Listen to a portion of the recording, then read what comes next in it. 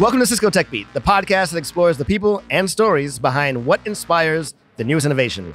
I'm your host, AB, and today I'm happy to welcome Jorge Ramirez, Global Director Automation and Chief Manufacturing Cybersecurity Officer at General Motors. Jorge, welcome to Tech Beat. Thanks, AB. Appreciate it. So, Jorge, before we dive into any technical stuff, I want to hear about your GM story. I heard it's an interesting one. So can you tell us how you even ended up at the company? Absolutely, AB. So first of all, thanks for having me here. You're welcome. And I like to tell this story because it's a story of determination, right? As a young engineer, I was in Fort Wayne, Indiana, and General Motors had just opened a facility. And the word on the street was, don't bother going to GM because you're not going to get hired. So that became a personal challenge. Right. And I like to tell this story because I want you to picture this. I walked in the front lobby of that assembly plant in shorts, a t-shirt, flip-flops, wow, and a resume in my hand. And I gave it to the receptionist and said, please give this to the director or the manager of HR. Right. I did a 180 and walked away thinking I will get my rejection letter in a week. I did get a letter, but it wasn't a rejection letter. It was a letter for come and interview. And here I am 35 years later with General Motors. So never give up. Never give up. Never give up. Determination and confidence to walk in with that outfit. Absolutely. I love that. So now you've been at GM for 35 years, which is really an amazing story. Let's talk about the number of plants you have across the globe, because obviously, huge company, lots of plants everywhere. What are some of the challenges that you have trying to maintain oversight through that network? It must be really challenging. Yeah, if you look at General Motors, we have over 70 plus sites across the globe. Wow. And, the challenge is we have everything. We have the new, which is, I'll call it the nice. Yeah. But we have a lot of the old, right? And when I say old, I mean old, okay, right? And trying to integrate the old technology with the new technology can become a challenge, right? Just making it work becomes a challenge by itself. Trying to secure it becomes even a greater challenge, right? So just maintaining old and new technology becomes a challenge for us. Of course, there's a big push to automate more and create more, automate the sites. Yeah. To get us some productivity in most cases. And just, once again, as you're trying to bring in the new, you can't get rid of the old. Right. So you got to figure out how do you mesh these two worlds together. That's right. To enable operations to continue to operate flawlessly. So legacy equipment, new introduction of new technology, and then just how do you secure this entire pile of technology that's under this one umbrella becomes a massive challenge for us. Absolutely. But exciting because it means that you have a lot ahead of you to accomplish. Absolutely, right? It's never a dull day, right? Sometimes, and I always tell people, sometimes the stuff that works the best is the old stuff. It doesn't break down as often as we might think it does, That's right? right. Some of the newer stuff, as they tell me, stuff is just not built like it used to be built. Yeah, you hear that a lot. Yes. Yeah, well, fewer things to kind of go wrong, as it were. Correct. So that's cool. Love that. So I want to talk about plant floor security because I imagine that's top of mind. Are there specific Cisco technologies that are you using to ensure that? So the answer is yes, right? We started our journey with Cisco. I think it started in 2017. I got involved in 2019 personally, right? So, and for me, it was sort of an interesting time because what I knew of Cisco is more of Cisco is an IT company. Yeah, right. What are they doing in a manufacturing OT environment, right? How can they possibly help me, right? Right. But yeah, when you look at it, how are we using the technology now? So we've worked with Cisco to come up with some cool switches, right? That we're leveraging now to be able to have, visibility into the environment more so than anything. Sure. Right? It's one of the challenges we had as we look at the previous question was, how do you secure what, and you don't even know what you have to secure. Yeah, right. So now we have visibility, right? It poses a different challenge because now the bad guys also have access to what I have to secure, of course. Right? But we're using the technology once again to have visibility into the space. We're using the hardware to also enable us to be able to communicate with some of the equipment that's out on the plant floor. So overall, it's been a very good, a good read for us from a perspective of, keep in mind I said, what is an IT company trying to do in the OT space, right? Yeah. In the manufacturing space, and you guys have proven me wrong that it is possible, right? Working together, it is possible to be able to get to get forward movement Absolutely. in some of these technologies. Great. I love that. I want to talk about network segmentation? Because I've heard that you are using it or GM is using it. I don't know if it's to battle cybersecurity incidents or how are you using network segmentation? Yeah, I mean, the best thing to do to think about that is I like to call it recovery versus just network segmentation. What do I mean by recovery? You know, if you look at a plant, for example, you know, we divide our facility into shops: a body shop, a paint shop, and a general assembly shop. Right? If you don't know anything about the automotive industry, body shop is where we do all the welding. Paint shop is where we paint it.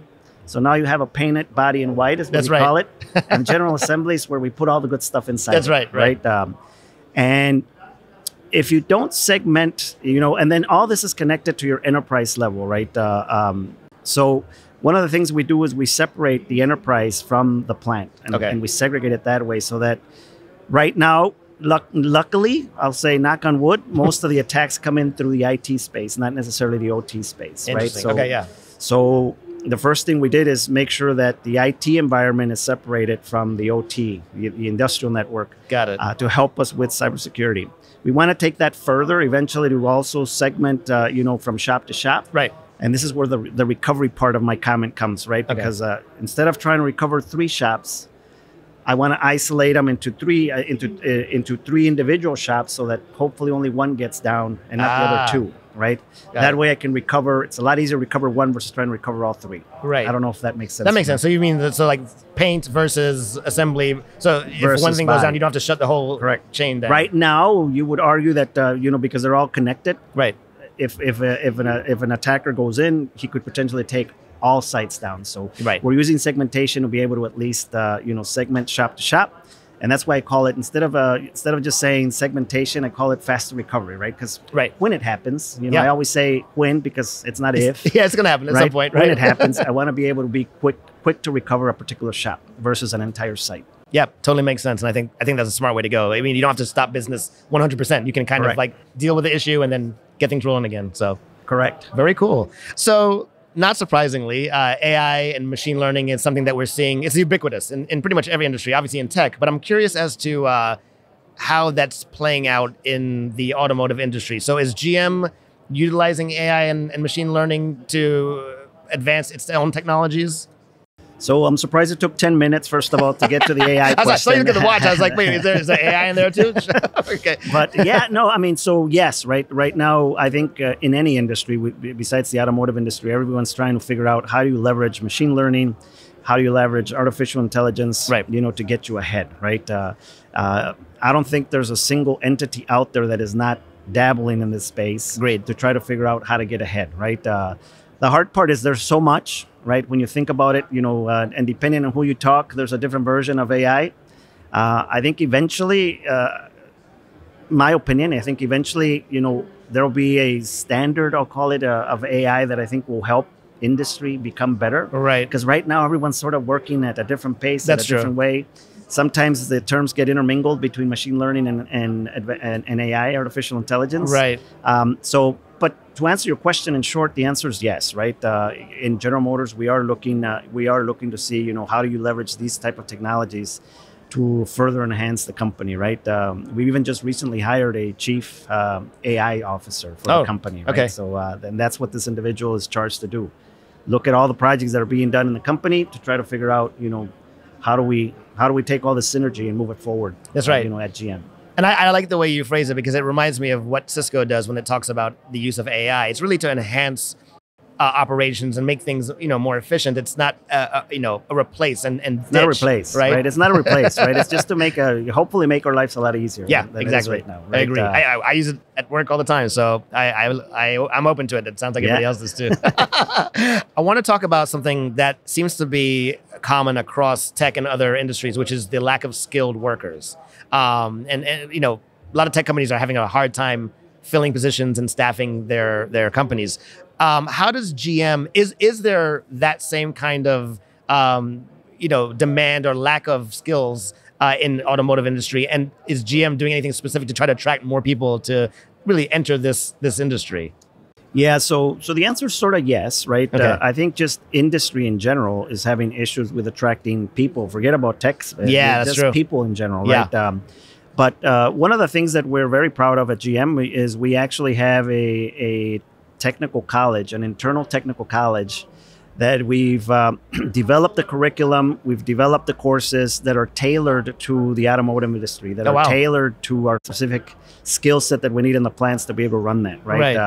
That are tailored to the engineers that are doing, I'll call it the work that's required to program robots, program PLCs, etc. Right. So this is for free. One of the things, it's for free for every employee at General Motors, right? It's offered, and it's just it's just like going back to college, right? But it's very technical in nature. We walk you through hands-on. It's manned with robots. It's manned with PLCs. It's manned with everything you want, right? To be able to have people come in a classroom, we give you theory, but right as the theory ends, then we take you right out to the floor, so you can put it into practice. Because the one thing we have learned is I can teach you a lot of stuff via PowerPoint, but you'll forget about 90% of it after you walk out, versus I can still give you that same PowerPoint dive, but then I physically now take you to the equipment and I physically make you move the robot, teach the conveyor, modify a PLC, so that the retention becomes a lot easier. So that's one of the ways we're working inside the company to try to upskill our current workforce, right? And then as we bring in new talent, that's one of the things we try to do, right? Is make sure that they go through this avenue so that they can maintain, I'll call it their sharpness and the resiliency. Absolutely. On the plant floor. That's really cool, having a built-in learning platform like that. It's almost like a professional development on the like on the spot. You can just get into a specific category. And it literally is, right? Because it's a whole course menu of what do you want to learn, right? And it's all there, different dates, different class times, different classrooms. It's all live, right? So it's not remote, right? It's all live. So you have to come up. You have to come up to Warren, Michigan, where our headquarters are at. In order to be able to take this activities or these lessons. And then, like I said, the advantage we have is that we outfit the entire learning process by the very robots, the very PLCs, the very andons, the very things they're going to see at their sites. Right. So it's not a hypothetical, maybe this is the way the robot's going to look. No, this is the way the robot looks. And it has our standards. It has everything that exactly the way it would operate in the plant. That's exactly the way you're going to see it on the I'll call it the college floor. So theory, hands-on, has really proven to be a good success for us, right, within the company. Absolutely. Love that. So looking ahead, I mean, it's an exciting time to be here with all the technology that's happening, in every industry. What are you really excited about when you think about your role and GM and just the future of the automotive industry?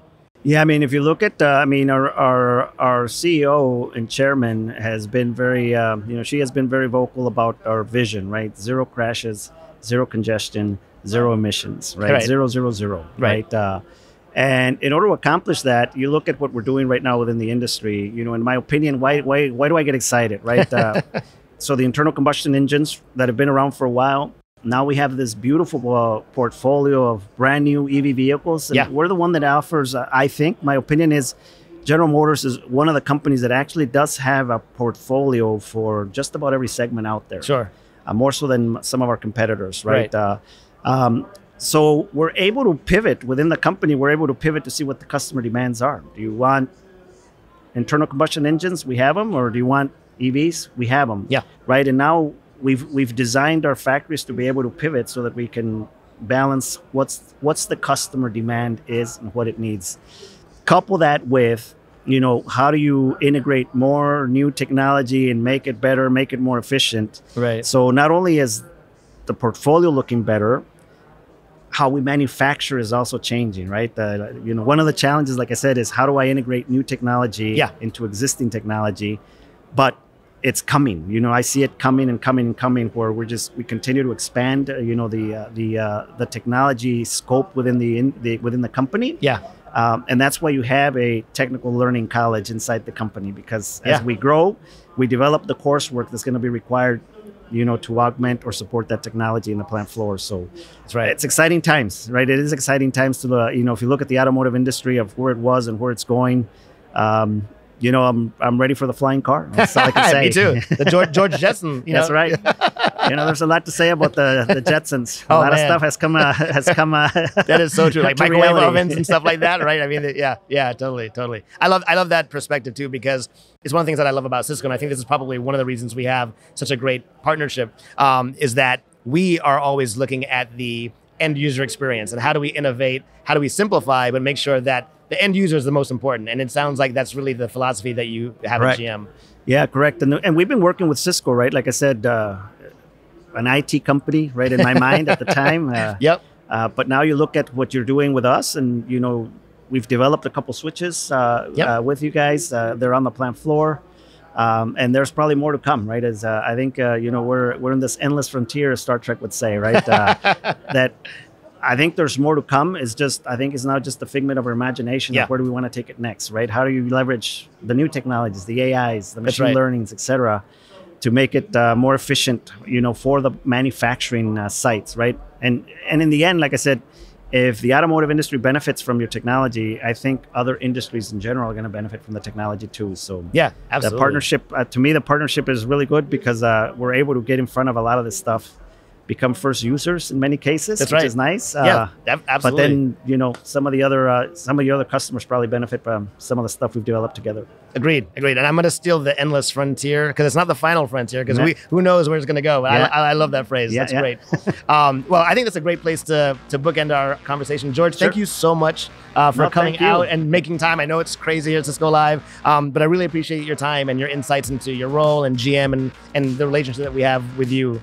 So thanks again. All right. Thanks, AB. Appreciate it. You got it. See you next year. Oh, absolutely. All right. All right. Take care. Thanks.